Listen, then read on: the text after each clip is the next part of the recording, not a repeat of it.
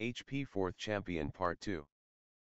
T was a very sleepy Albus Dumbledore who stepped into the Great Hall on Monday morning. Traveling half the globe in a single day really took it out of a wizard, and Dumbledore hated to admit it sometimes, but he wasn't quite as young as he once was. He had hoped to get a good night's rest, however, his conversation with his potions master, as well as the underlying concerns with the coming new arrival, and the still mysterious reasons for the boy to come out of hiding, had kept his mind working, making sleep nearly impossible. He stopped short when he noticed the noise in the Great Hall. It was not yet 7 o'clock, and the Great Hall was already full. Even the student delegations from the visiting schools were already up and enjoying breakfast. Well, they were eating breakfast at least. At once, Dumbledore knew the reason. It was quite apparent as the noise level dropped to dead silence when the students spotted him entering the Great Hall. The old headmaster had to stifle the low chuckle as he made his way to the head table. It was clear that the children would not be able to continue eating, much less anything else, until the ultimate question was answered by the school's headmaster. He had planned on giving the announcement when breakfast was nearly over, but it was clear that they would not wait, and if he wanted a peaceful breakfast, he would have to tell them the truth. He happened to catch the eye of Ginny Weasley, who was sitting next to Hermione Granger. Dumbledore had introduced the two himself not long after Ginny had brought the cursed diary to him. Terrified that she was going to be expelled for her hand in the debacle that had plagued the first half of her first year, Dumbledore had recognized the girl's need for a friend, and had observed that Miss Granger had become quite ostracized for her intelligence. Dumbledore felt he had been right in introducing the two girls. They had become very good friends if he wasn't mistaken. He knew he wasn't. Ginny often talked about the Muggleborns during their sessions. Both girls looked as if they might leap over the table and tackle him to get the truth out of him. In fact, nearly every student looked ready to attack him to find out if the rumor that had clearly spread throughout his school in his absence was true. So, he stepped up to the podium in front of the head table, and turned to face the expectant faces. "Good morning," he said, clearing his throat. "By now, you have all no doubt heard that the Goblet of Fire chose a 4th champion. I have already contacted our 4th champion, and made arrangements for him to join us here at Hogwarts for the duration of the tournament." He paused here, and watched as students turned to each other, breaths held for the name they all knew was coming. Dumbledore had to admit to feeling a bit wicked in making them wait, but he had nothing more to say to lengthen the suspense. "I know that you've all likely heard who it is, and I am very pleased to confirm that the champion from Salem Academy of Magic in America is none other than Harry Potter." There was a tidal wave of whispers and even a few students shouting if the old headmaster was quite serious. Dumbledore allowed a moment for the students to murmur and mull over this new piece of information. After a few seconds, he went on. "I ask you all to refrain from asking him about that fateful night 13 years ago. I have no doubt that any of you would wish to discuss such a painful memory as losing family to complete strangers. Also, it is highly unlikely that he has any memory of the events that took place. As he will be attending classes with many of you, I ask that you treat him as you would any other student. He is no different from any one of you. You will all have the chance to meet him when he arrives this evening. Now, let us carry on as normal. Thank you." The Great Hall erupted in chatter, and Ginny Weasley turned to her best friend Hermione Granger, her eyes as big as dinner plates. "I can't believe it. Not only is he really alive like my dad always said, but he's actually coming here." Hermione had never seen Ginny so excited. She was usually a bit more reserved than this, and it made her smile softly. "So now we'll have two famous wizards competing, won't your brother be so pleased?" Hermione said wryly, still stinging from what he said the other night. Ginny's excitement ebbed away as she watched Hermione's smile fall away as well. It was no secret to anyone that Ronald Weasley, Ginny's older brother by a year, hated Hermione, though no one knew the reason. They had been enemies since their first year. Hermione could not figure out what it was she had done wrong. She had only tried to help him and he'd made her seem like some ogre. He'd said some terrible things that had truly hurt the young girl, and it had led to Hermione locking herself in a bathroom where she had cried for hours, missing the Halloween feast. That was the night a mountain troll had somehow found its way into the school. Hermione still got the shakes when she thought about it. She was incredibly lucky that Professor Flitwick had seen the troll enter the girls' lavatory and heard Hermione's shrieks of terror. The diminutive charms teacher had made short work of the troll, and since then, Hermione and Ron had been enemies. Hermione tried to understand it. Fred and George Weasley were very pleasant to her, and Ginny was an angel. Well, in comparison. Ginny did have a bit of a wicked streak in her, but it was one of her most endearing qualities. Look, forget about Ron, Ginny said quickly. We have more important things to worry about. Like my runes assignment. Hermione smiled again, knowing how Ginny was going to react. As if on cue, Ginny gave a very frustrated growl and rolled her eyes. No. We have to find a way to be friends with Harry Potter so we can lord it over Malfoy. Ginny replied condescendingly, rolling her eyes again for emphasis. I heard him bragging that he and Victor Crumb were becoming the very best of friends. This would really piss him off. What about Harry's feelings? Hermione looked affronted. You're just going to use him to make Malfoy jealous. Of course not. Ginny looked scandalized. I also want to snog him if he's really cute. Hermione stopped short and stared at Ginny, who was laughing manically. You're mad, you know that, right? Absolutely mad. Ginny and Hermione were not the only girls discussing the re-emergence of the legendary Dark Lord Slayer. At the Ravenclaw table, a group of 6 girls were leaning in close and discussing the confirmation of the rumor that had been going around, and what Harry Potter might be like. I saw a picture of him in Rise and Fall of the Dark Arts. Sully, and short petite Asian girl with very long black hair, said to her friends. He was the cutest baby, with the wild tuft of black hair. Sully could be considered the leader of her pack of friends, if she subscribed to that sort of thinking. Sue felt she was no better or no worse than any of the other girls in her Ravenclaw class. But, she was the ringleader in a sense. So he was a cute baby. Padma Patil shrugged. That doesn't mean he's Merlin's gift. For all we know, he could make Crabbe and Goyle look like models or something. Padma Patil was a bit taller than Sue and also had very long black hair, due to her Indian ancestry. Though she was nearly identical to her twin sister Parvati, Padma was a lot more practical, and not nearly as giggly, or gossipy. Whoa! Lisa Turpin said, waving her hands wildly.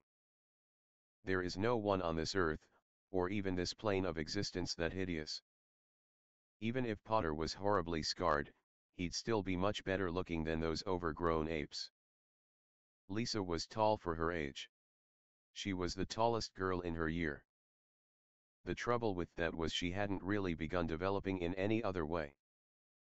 Her mother kept telling her that she was going to be a late bloomer, as she had been, but Lisa felt that this was late enough. She had shoulder-length blonde hair that she usually kept tied in a loose ponytail, or braided. She was often the voice of reason, and the other girls usually came to her first when they had a problem because she was an incredible listener, and didn't pass judgment, no matter what the situation. Okay, true. Padma consented. But what does his looks matter if he's as dumb as a rock? Who wants a boy that you can't even have a conversation with? How good a kisser is he? Eloise Midgen smiled. The other 5 girls laughed at her joke and she smiled back. Eloise was a very sweet girl, though she had a definite weight issue, and a really horrible war going on with acne. She was also incredibly boy crazy, which made for some very interesting conversations late at night in the dorms. Eloise had an older sister who was quite experienced apparently and often passed on stories to her younger sister, who was more than happy to share with her friends. "Can I be the first to find out?" Morag McDougal laughed, raising her hand. The rather athletically built girl had a very pretty face with a smattering of freckles across her button nose. She had light strawberry blonde hair cut in a very cute pixie-like style. "I thought you were going after Kevin?" Sue asked, glancing down the table where the boy in question was discussing something with his friend Anthony Goldstein. "Well, yeah. But we're not engaged yet." Morag smiled mischievously. "Or even together," Eloise pointed out. "Details." Morag shouted her down. "The point is, a girl is allowed to change her mind, and if Potter strikes my fancy, why should I not allow him the pleasure of kissing me?" The girls all laughed again at this, and Morag simply smiled self-righteously. "All kidding aside," Mandy Brocklehurst said, looking up at the head table and then back at her dorm mates, her chestnut hair falling over her face a bit. "We can speculate all we want, but none of it matters, we'll all see for ourselves tonight. What I think we should be wondering is if we'll have him in any of our classes. I mean, what year is he in? I know he's not a seventh year." Minnie was very different from her 5 outgoing friends. She was reserved and soft-spoken. It was nearly the end of their first year before anyone had heard her speak. She was thinner than Morag, but just as tall. Though it was Padma who had begun developing breasts first, Mandy's chest was larger. However, despite how noticeably attractive she was, her shyness prevented her from doing a lot. Unbeknownst to her, her 5 friends had been conspiring during the summer to try and bring her out of her shell this year, even if it killed her. "No, you're right," Lisa said, pointing a half-eaten piece of toast at her friend. "He was born the same year as me, so he's at least a 4th year." "Wait a minute," Sue said, holding up a hand. "How can he even compete in the tournament? I thought the judges made it so only people of age could enter." "How did his name even get in the Goblet of Fire?" Eloise asked pointedly. "He wasn't even here to submit his name. And let's not forget that everyone believed he had died, right?" "It's all really strange," Padma admitted. "Too right it is," Sue said. "Come on, we'd better get to class."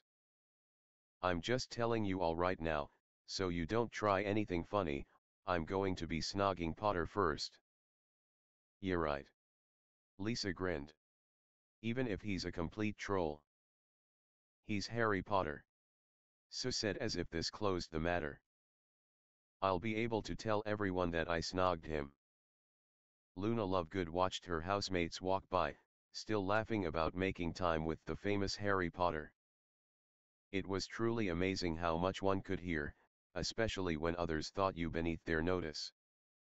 Luna was a vibrant girl with long dirty blonde hair that fell nearly to her waist and large protuberant blue eyes that gave her a very dreamy expression. Everyone called her Loony, an image she did nothing to dissuade. It was almost Slytherin-like in the way she held onto that facade. It made it so much easier to really get a look at who people truly were. Luna found it fascinating that the girls would be so interested in getting physical with a boy they'd never seen, much less talked to. It made Luna wonder idly if maybe kissing Harry Potter might imbibe the recipient with special power, or give them second sight, or any number of abilities. This was of course ridiculous, but one could never be sure about anything, as her father would often say. Luna was most intrigued by the idea that Harry had not only survived that fateful night 13 years ago, but had been hidden. This was a very curious bit of information. The Dark Lord had been vanquished, hadn't he? Without a leader his followers had been rounded up or hid themselves away, and Harry would have been protected and cared for, so why was the magical world led to believe that he had died? What also puzzled her was a question her housemates had posed. Why was Harry even being allowed to compete in the tournament? Age limit had been set at 17. Why were they making an exception, unless Harry was the second coming of Merlin himself, and the ministry wished to show off Harry like some sort of trophy? But then again, why was he hidden all this time? Luna wondered if Harry himself knew the answers to these questions. Unfortunately, she was going to have to wait just like everybody else at Hogwarts for her answers. Getting to her feet, Luna heft her school bag and headed off to the greenhouses. She hoped Ginny Weasley was saving her a spot.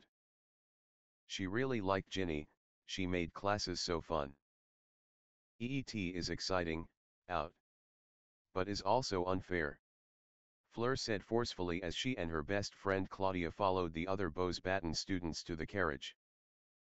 This tournament has become nothing more than a circus that we now have no choice but to participate in.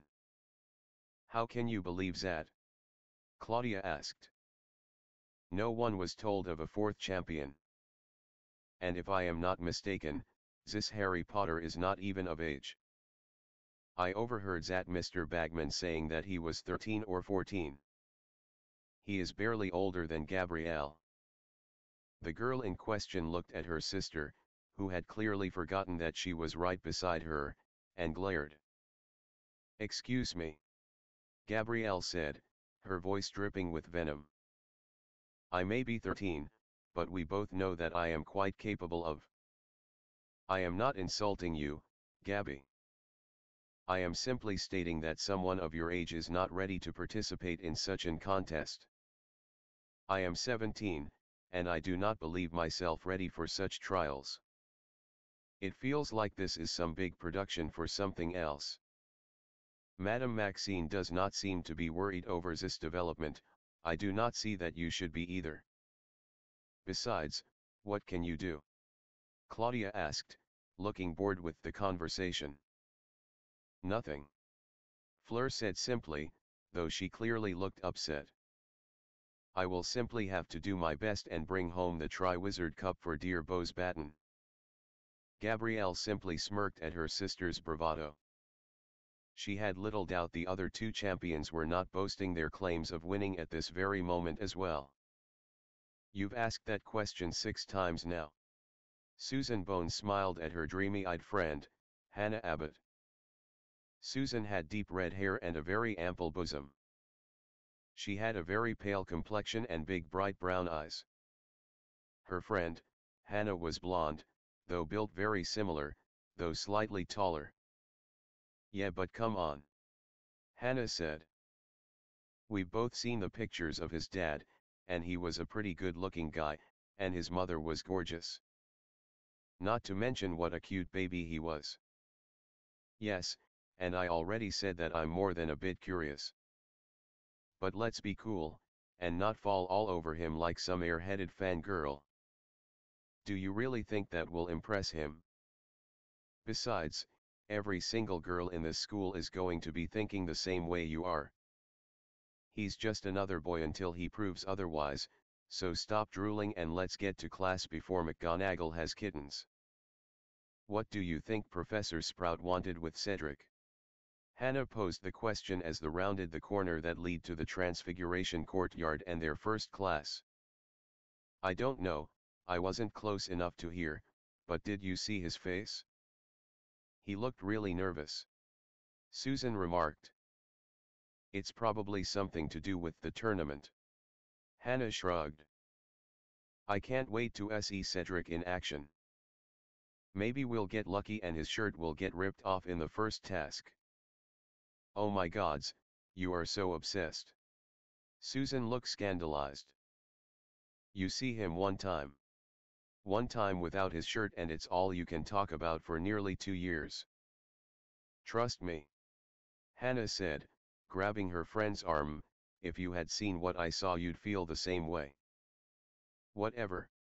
Come on, we've got to. Susan stopped short when she saw the two men and a boy with black hair heading down the corridor towards them. The first man had shoulder-length black hair and a well-trimmed goatee. The second man she recognized from the previous year. It was their former defense teacher, Professor Lupin. Hannah. Susan hissed, her eyes glued to the boy between the two men. Susan felt Hannah's grip tighten on her arm and knew that she must be thinking the very same thing. They were looking at Harry Potter. He was a bit taller than the both of them, thin, but no too skinny. His hair was raven black and short and rather messy looking, though it was rather charming. He was looking into the courtyard, a soft smile on his face. He had a thin red scar on his forehead just over his right eye that looked a lot like a bolt of lightning. As he got closer to the two of them, he turned and caught their eyes, and gave a warm, appreciative smile as he passed, even turning to look at them over his shoulder. Both Hannah and Susan were instantly enthralled by those sparkling emerald green eyes, and neither of them took a breath as he passed them. Both girls were deathly silent as the trio passed, and when the men were out of sight, the girls let out a long slow breath. "Okay," Susan said softly. "He's hot." "Oh yeah," Hannah agreed. It was a few seconds before they remembered they were supposed to be in class, and ended up slipping into McGonagall's class just as the bell rang. It wouldn't be until lunch that they would learn that they were the first Hogwarts students to set eyes on the new arrival. Dumbledore finished his breakfast quickly, and just before he left the Great Hall, asked Professor Sprout to send Cedric Diggory to see him after the meal, excusing him from classes for the day. Dumbledore had thought it would be a good idea for Harry to have a guide around the castle for a few days, and felt it best it be the Hogwarts champion, as they would have at least something in common. He was also hopeful that Diggory might introduce Harry to some of the fourth-year students, and Cedric was very popular and had associations in every house, one of the few students who did. Dumbledore didn't wish Harry to only befriend children from one house, as seemed to be the case with most of his students. Dumbledore wondered just what the student populace might be feeling now. Harry Potter, the hero who vanquished the Dark Lord, was long believed dead, though he had been celebrated as a hero. Dumbledore had actually heard a few of the bedtime stories that these children had likely heard growing up after the war. While none of the tales Dumbledore had heard painted Harry as some sort of godlike being, they did manage to make the child look quite powerful and brave. Dumbledore had always feared that that sort of thing might be too much for the boy. He could have become overconfident and reckless, trying to live up to his legend. Or, he might have gone the other way, and tried to use that fame to get his heart's desire, eventually succumbing to greater temptations, and forever losing himself to darkness. The boy he had met only 2 days ago was humble, and charming, in his way. He was exactly what one might expect a boy, only just 14 to be, though Dumbledore could not deny the obvious influence of the boy's godfather. Dumbledore knew that Harry was quite intelligent, and gifted with magic. He had no doubt in his mind that the boy's godfather had been teaching the boy from an early age, and Harry still had untapped potential. But, Harry was still a boy, and deserved to have as normal a childhood as could be afforded to him. It was for this reason that Dumbledore was so frustrated at the situation. No one should have known the boy was alive. Not until it needed to be known. The answer to the puzzle was there, just out of reach. Dumbledore hoped that perhaps after Harry was at the school, something would happen that would give Dumbledore the answer he sought, and with luck, before it was too late to prevent what the old headmaster feared had been building since that Halloween night. A knock upon his office door broke him from his thoughts and brought him back to the present. "Enter," he called, and was unsurprised to see Cedric Diggory, along with his head of house, Pomona Sprout. "Ah, Mr. Diggory, thank you for coming. I have a favor to ask of you." I intend to excuse you from all classes today so that you may play tour guide and host for Mr. Potter. I would like you to show him the grounds, and the castle. I wish for him to be kept away from the rest of the students as much as possible, at least until dinner this evening. Of course, Professor, Cedric said with his customary half-smile. But, why me? Surely someone closer to his age would be more appropriate. Perhaps. But, you and Harry have at least one thing in common. You are both champions in the Triwizard Tournament. I hope that during the day, you might find more things in common, and perhaps even form a friendship. You will of course remember what I told you this Friday last. Cedric nodded, and Dumbledore smiled. Another knock came, and upon Dumbledore's word, the door opened, and Cedric got his first look at the boy of legend. Cedric was thoroughly gobsmacked. He didn't exactly know what the vanquisher of He Who Must Not Be Named would look like, but never in his life would he have expected anything like what came through the headmaster's door. He was about average height for any fourth-year boy, with a thin build, and a light complexion. He had a mop of thick black hair that stuck out here and there as if he'd only just awoken and neglected to comb it. His eyes were a startling green, that roamed the office in excited curiosity, and a thin lightning bolt-shaped scar on his forehead, hovering above his right eye. Ah, very good, right on time.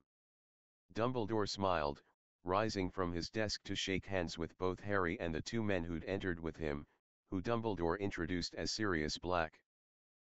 Cedric had already met Remus Lupin, but shook his hand anyway, happy to see the man once again. Sorry for our lateness, but Remus and I thought it'd be fun to give Harry a quick tour. Sirius smiled at Harry, who was obviously enjoying the headmaster's office. He was trying to take in everything, from the portraits of previous heads, to the small table overflowing with tiny silver instruments. Not to worry. Dumbledore smiled. I imagine the two of you rather enjoyed pointing out to young Harry some of the best places to hide should he be looking to escape some diabolical prank. Both Remus and Sirius blushed slightly, though they laughed at Dumbledore's joke. At least, Cedric thought it was a joke. Black was an interesting person, who after being introduced and shaking hands with the Hufflepuff champion, then embraced Professor Sprout, exclaiming how delightful it was to see her once again. Sprout blushed, while claiming Black had not changed at all since he'd been at Hogwarts.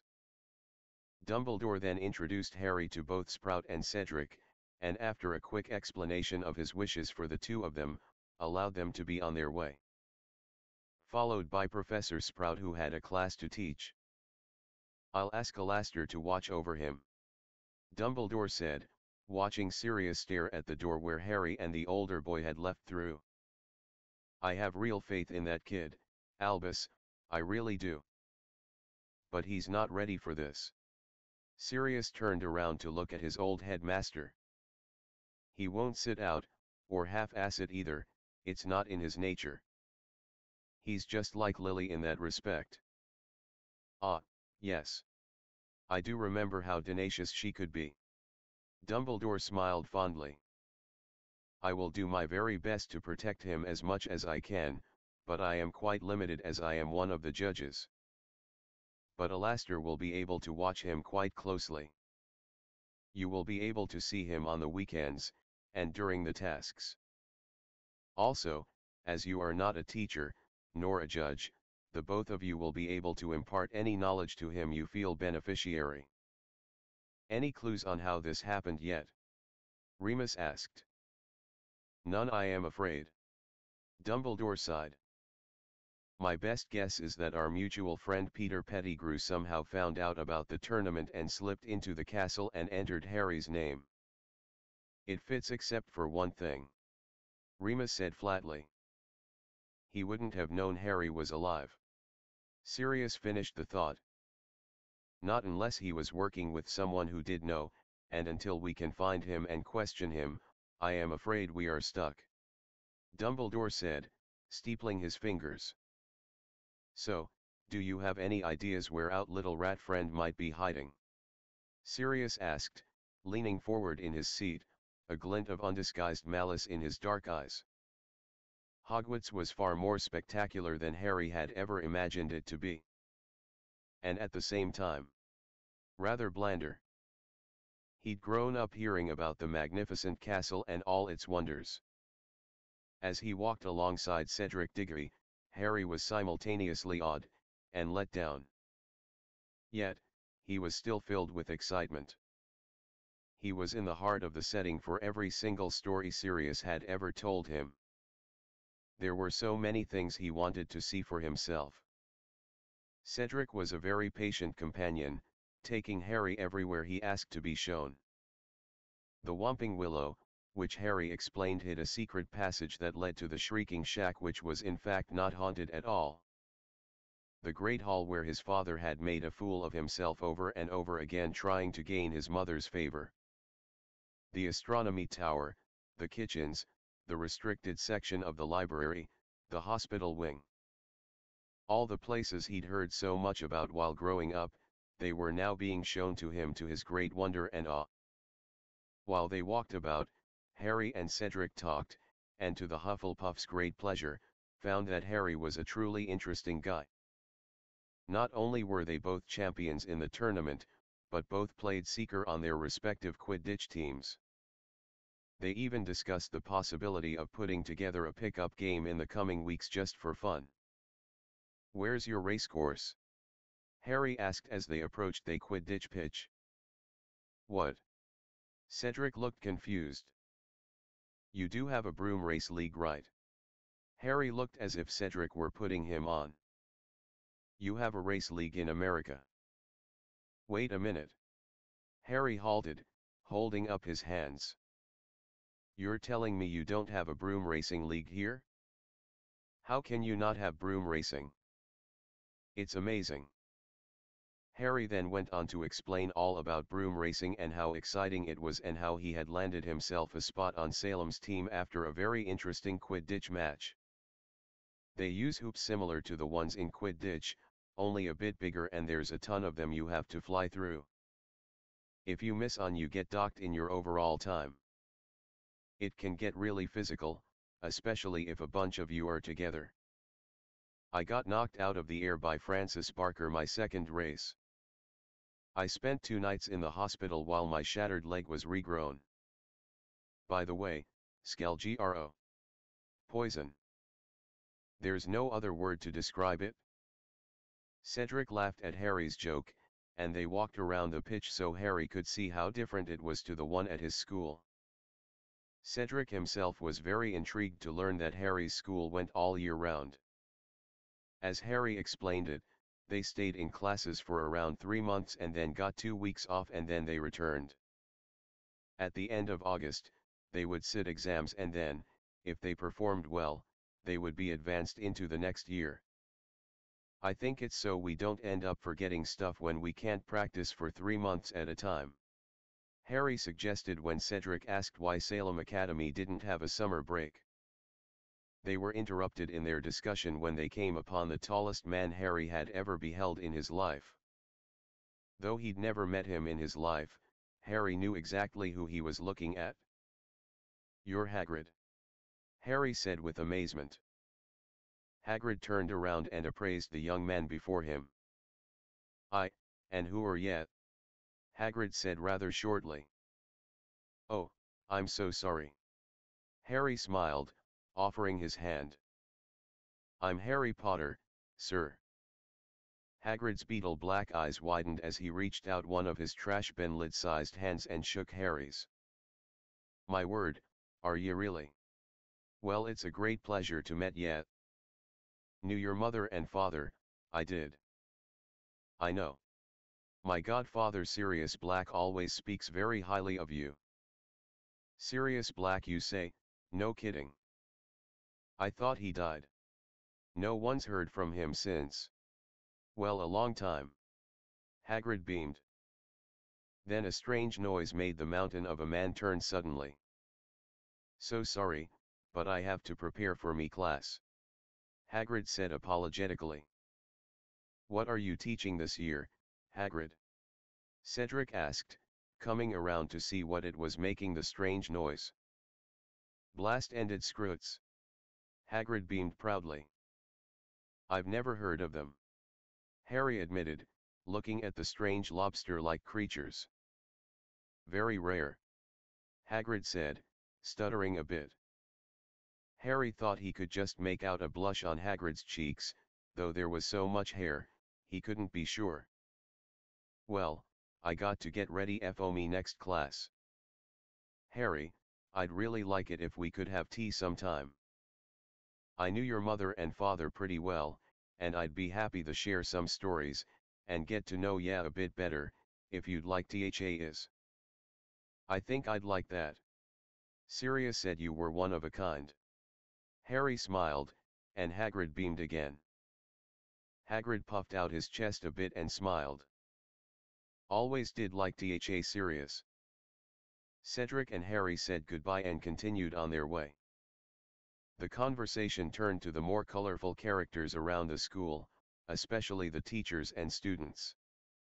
The bell tolled, signaling the end of class. The hall suddenly filled with students journeying towards their next lessons. Yet, everyone was talking about Harry Potter.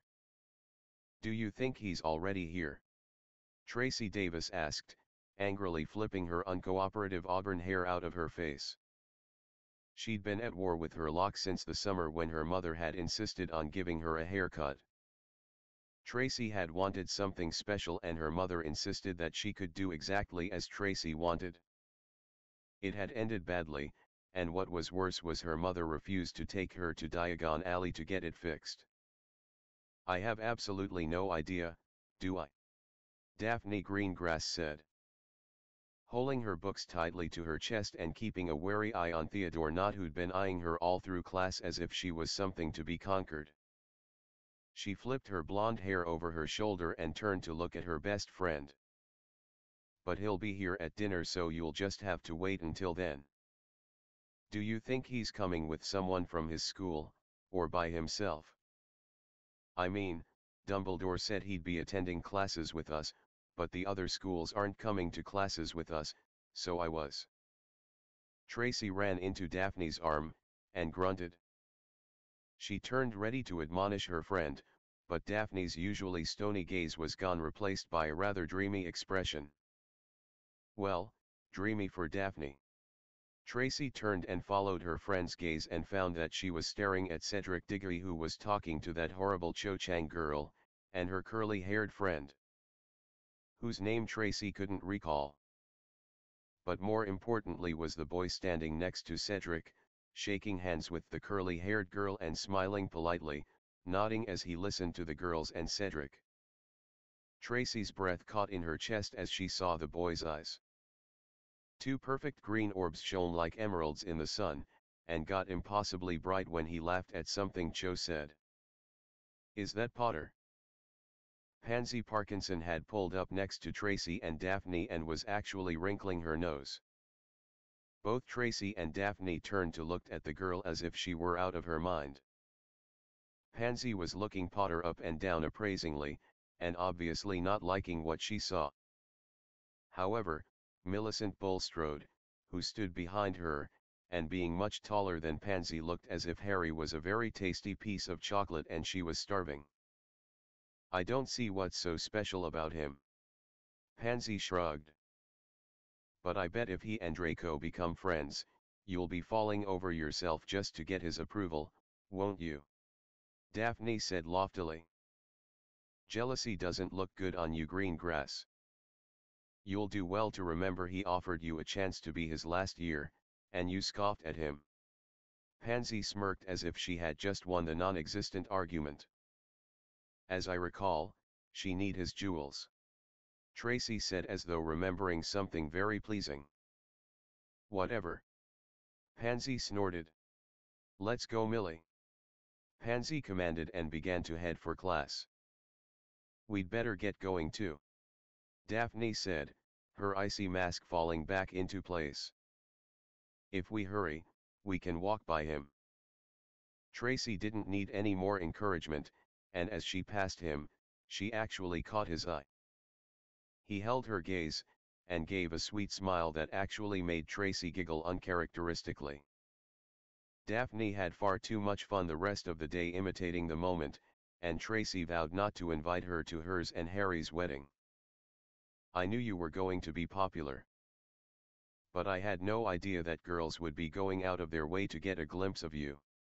Cedric grinned broadly as he and Harry began heading into the Great Hall for an early lunch. "I have to admit, I'm a little frightened by all the attention," Harry admitted. "But at the same time, having so many girls smiling at you is kind of cool. I noticed quite a few of them checking you out as well." Cedric stopped short and looked at Harry, who shrugged. "What? I thought you knew and were just ignoring it. Besides, with a girl like Cho, why would you bother noticing anyone else?" "Good point. You mind if I use that if I get in trouble with her?" "If you think it'll help." Harry smiled as they took their seats. "Listen, at dinner tonight, why don't you sit at the Hufflepuff table and I'll introduce you to some of the people in your year. That way you won't feel awkward with people staring at you. I mean, I know you can sit wherever you want and all, but I thought it'd make things a bit easier for you, you know." "Thanks. I'll do that. Can you tell me about some of them before I meet them?" Cedric began telling Harry all he knew of the 9 fourth-year kids of his house.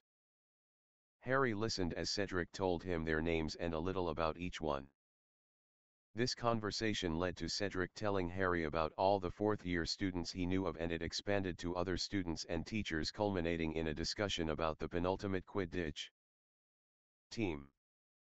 "If I could make the perfect team, I'd pull Katie Bell and Alicia Spinnet from Gryffindor, and Thomas Bradley from Ravenclaw for the Chasers, the Weasley twins as beaters, my own keeper, Regina Summers, and myself as seeker. I think that team would be unbeatable." "Why no Slytherins? I thought you said they'd won the cup for the last 10 years. Harry asked. "To be honest, I don't know if any of them have any real talent. You see, they're extremely good at cheating. Ever since Draco Malfoy got on the team 2 years ago, it's gotten really out of hand. I feel like there might be some truly gifted players, but I've yet to see it. I'd be interested in seeing them play," Harry said. "Watching a team play can teach you a lot about what kind of people they are. At least that's what my godfather says.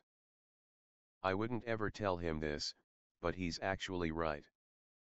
Someone who has to cheat is obviously overcompensating for something else that might be lacking in their lives. I've actually seen it for myself. Interesting theory. I might have to pay a bit more attention in the future," Cedric admitted.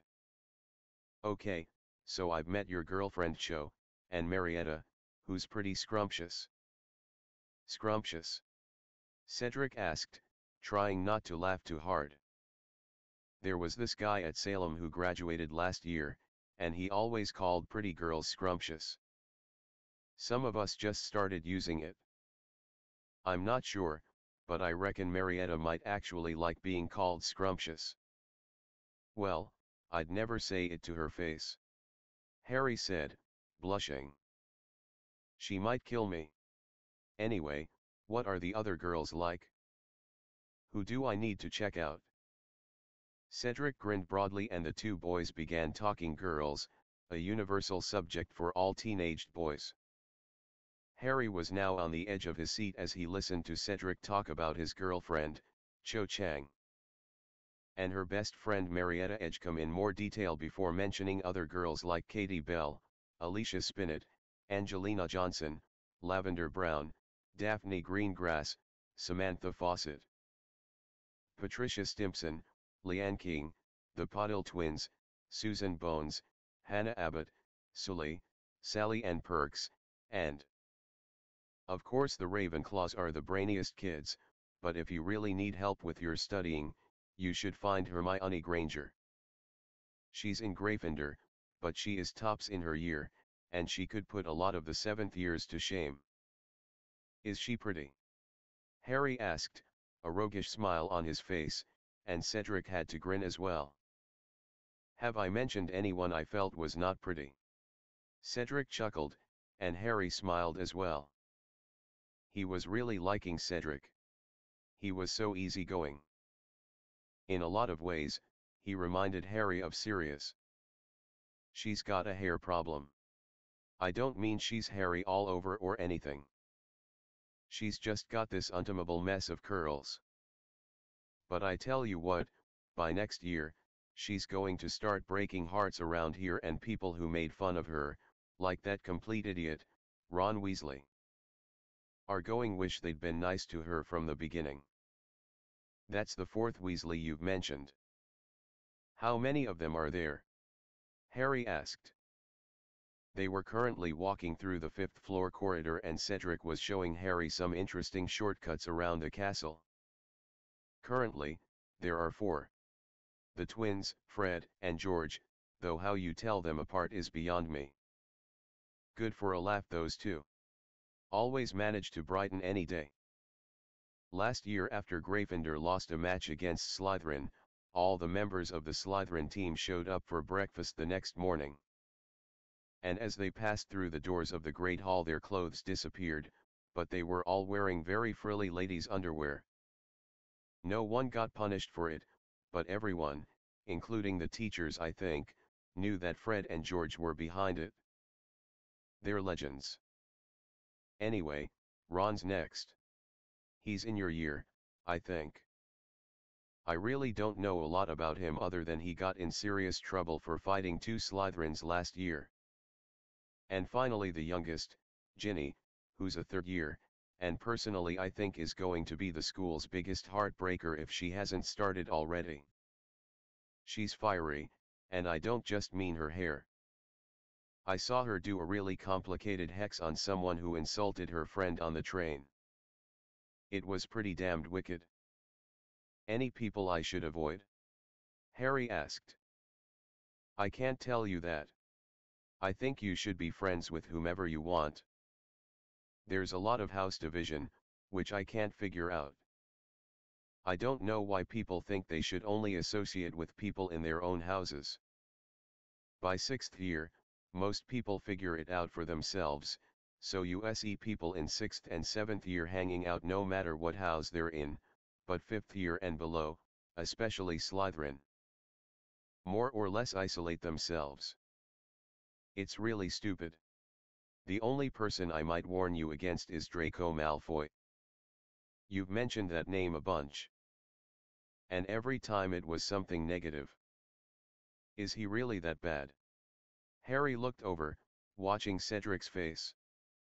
Sirius had taught him that you could learn a lot about people based on their expressions.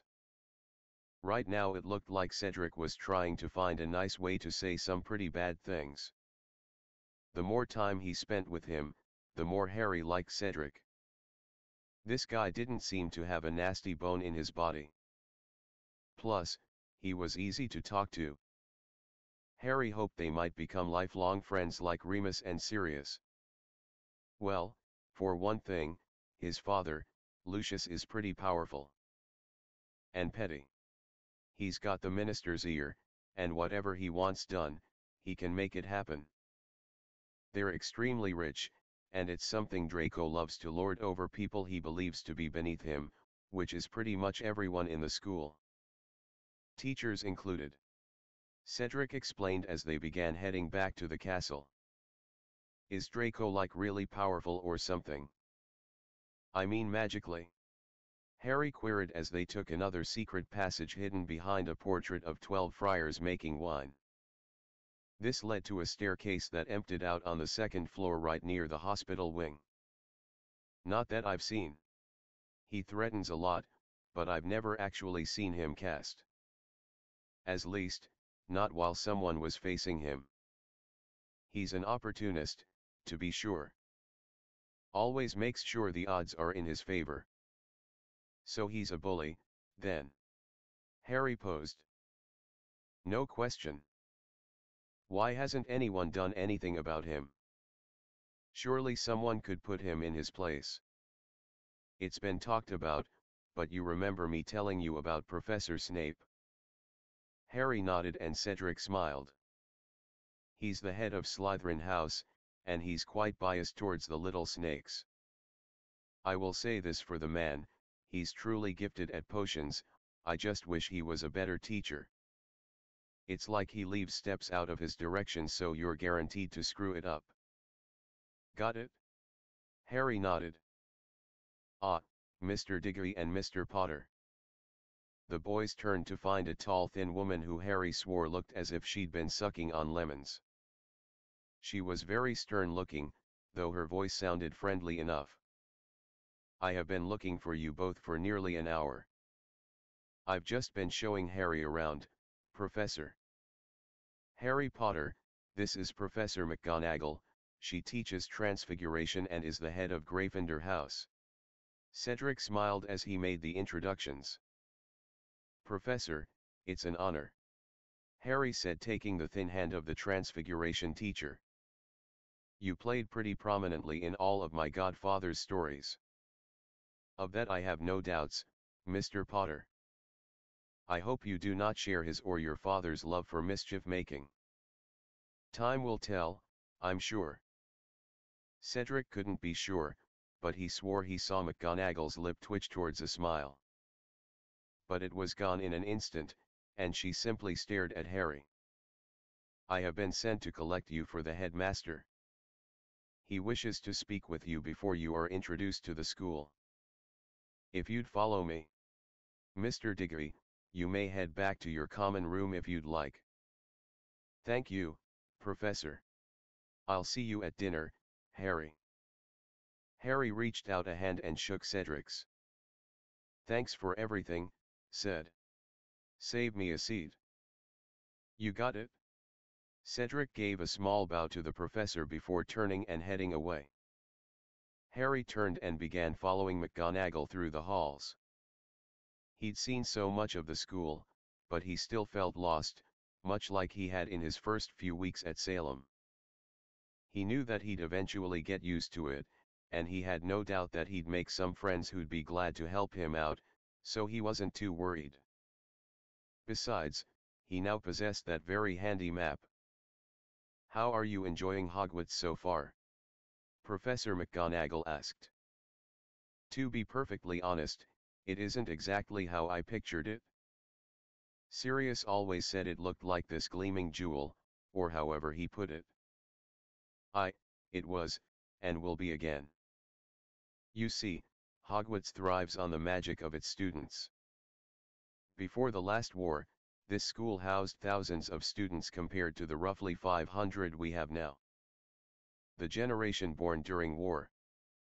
Many families were lost forever before the you-know-who fell. Who? Harry looked up suddenly, and McGonagall looked back in surprise at the boy's expression. My word, I thought you knew. Dumbledore said that you had been told all about the wizard who killed you parents. Oh. Harry's eyes lit up with recognition. You mean Voldemort? McGonagall gave a strangled squeak, and stumbled a bit, much to Harry's own shock. We do not speak his name. McGonagall said firmly, trying to get her composure back. Why? Harry asked, looking thoroughly confused now. It's just a name. A really stupid one at that. I don't suppose you would really understand. Those were truly terrible times. No, I get that. It's just that by being afraid to say a stupid name like Voldemort, Harry noticed McGonagall stumble again. Just gives it more power over you, doesn't it? Besides, he's dead, so you're actually letting his memory have power over you, and that's just plain idiotic. It's no wonder why Dumbledore is so fond of you. You sound a lot like him. McGonagall said with a sniff. Termite toffee. Harry hadn't realized it, but they had made their way to the stone gargoyle that guarded the headmaster's office in hardly any time at all. The headmaster is expecting you. I shall see you at dinner, and in my class. Good evening. Thank you, Professor. Harry said as he climbed the spiral staircase and knocked upon the headmaster's door. Enter. Ah, Harry. How are you? Did you have an informative day? Dumbledore smiled as he rose from his seat. Yes, I did, sir, thank you. Cedric was really nice and I met his girlfriend and another girl as well. Cedric said he'd introduce me to some of my classmates at dinner tonight. Very good indeed. Well, I thought I might show you to your quarters and we might have a chance to speak. Then we shall go to dinner. Is that acceptable? I'd be honored, sir. So polite. It's a very good quality to find in one so young. Sirius made sure to show me how using simple politeness and respect can get you further in life. It also makes it easier to deal with unpleasant people a lot of times. Harry said with a smile. That it does. Dumbledore nodded as he waved Harry towards the door. Sirius has a very good point. It may also give you a chance to understand that unpleasant individual. He failed to mention that. Harry shrugged. But it's gotten me out of a few rather sticky situations at school. I see. Dumbledore smiled. Well, I do hope that you do not find yourself in any sticky situations here at Hogwarts. Dumbledore's eyes twinkled, and Harry smiled. I think it's a bit late for that, don't you, sir? I mean, I'm taking part in what I'm told is a very dangerous tournament. Harry pointed out. Dumbledore had to agree. Indeed. I wish for you to know how truly sorry I am that I could not fix this for you. I did try to find some loophole, but the magic surrounding the selection process is very old, and quite binding. I have every intention of discovering who is behind this conspiracy and find out who they knew you to be alive and hidden. In the meantime, I hope that you work very hard to get through each task. It'd be more helpful if I knew what the tasks were. Harry pointed out, and Dumbledore nodded his agreement. I'm sure it would be most helpful, though I am bound to secrecy. As I am also bound to be unable to assist you, which is most unfortunate. However, you may ask your fellow champions for assistance as well as any of your new friends. Sirius and Mr. Lupin would be most willing to help in any way they can as well. Ah, here we are. Harry saw a rather ornate door with a wrought iron knocker upon it. These will be your quarters while here at Hogwarts for the year. To set the password, simply tap your wand to the knocker and whisper it. Then, all you need do is say the password anytime you wish to enter. I do recommend changing the password every few months. Now, I think it is very close to dinner. Shall we? They turned and began heading back towards the Great Hall. Sir, I was wondering something. Well, I've wanted to know for a long time, but Sirius never had the answer, and I was hoping that you might. Dumbledore cocked his head and waited for Harry to continue. Why did Voldemort try and kill me that night? What has Sirius told you on this subject? Dumbledore asked and Harry shrugged. Only that my parents had to go into hiding and that Voldemort wanted to get me. Then we were betrayed by Wormtail, and he found us. He says it's a miracle that I survived and that no one has ever survived the killing curse. But he never knew why it all happened. Interesting. Dumbledore said thoughtfully. What is?